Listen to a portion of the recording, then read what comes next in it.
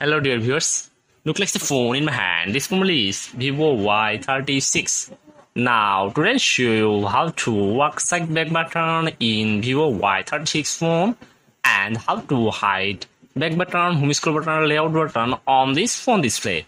If you want your phone side back button working and hide your phone back button, home scroll button, layout button on this phone display, at first you find the option called settings. Scroll down. When you find settings option, then you have to click on its settings.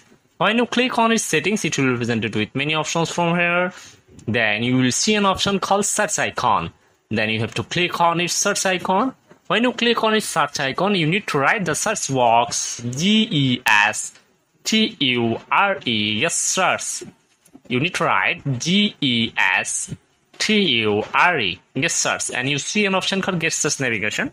Then click on it, get search navigation, and if you want to side back button working, you will see an option side get search navigation. Then you have to click on it and work your side back button properly. And if you want to show your back button, home scroll button, layout button on this phone display, you just click on it,